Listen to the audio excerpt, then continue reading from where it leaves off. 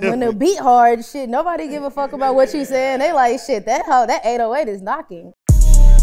Real life.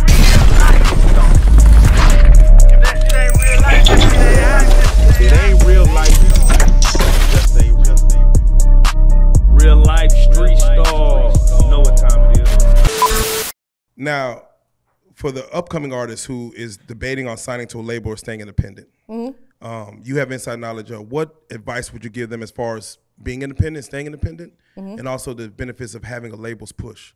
I would say both are great at the end of the day, because I feel like independent, nobody really in your pockets like that. You know what I'm saying? Talk to and then sometimes it's a distribution deal where it's kind of like you still independent, but you still have people major push.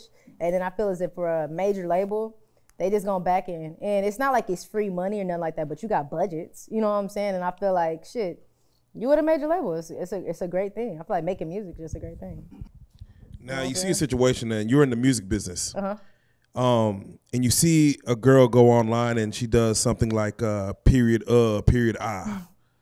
And then next thing you know, after she goes viral, labels are calling to sign her. Yeah. From a label standpoint, does that make sense to you? From a label standpoint, I feel like in this day and age, it makes sense because they need viral people. They need, I mean, a lot of labels try to use TikTok now. You know what I'm saying? It's like, we need people that are popping on TikTok. It's not really about music like that anymore. Some labels care about music for real and care about art.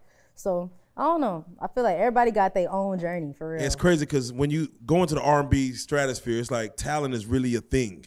And then in the rap world, you could kind of make it by without all talent, you know. Beat gotta be hard as fuck. No, definitely. When the beat hard, shit, nobody give a fuck about what you saying. They like, shit, that 808 is knocking.